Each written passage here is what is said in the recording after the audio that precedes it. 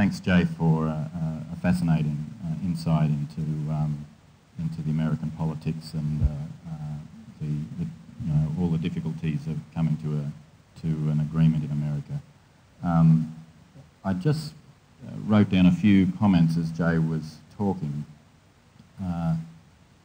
He made a comment that he predicted before the event at the TV program he had to that had to be organised before the event, that he predicted there would be no way an agreement would be reached at Copenhagen. The fundamentals between countries were just not there. I noted all of the complications of the domestic politics, which Jay so eloquently pointed out. One of the things I noted was the coming and going of personalities on the political scene.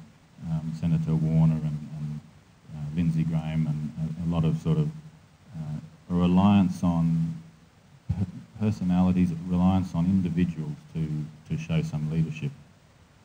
I also thought about his comment on rivalry between entities as a driver of change. And I think all of that is very pertinent to cities.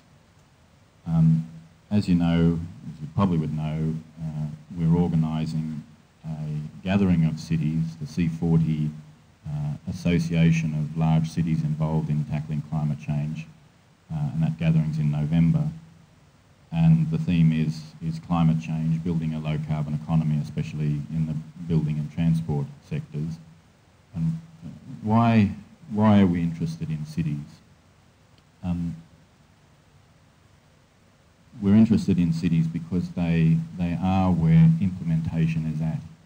So it's at the city level that all of the policies, national and international, have to be implemented in a fundamental way. We're also interested in cities because, like Jay, there were many people who predicted that Copenhagen wouldn't eventuate in a strong international agreement. And so what are the other options? What are the other players that could do something positive in this field? And we think there's a good chance that cities are a strong player in that field.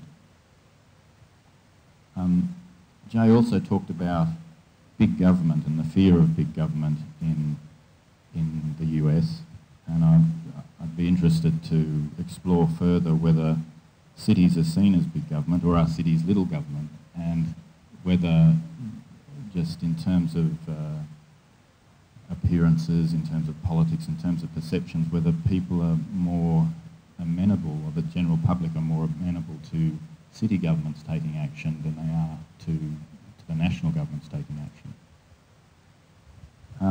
Why can cities operate faster than national governments?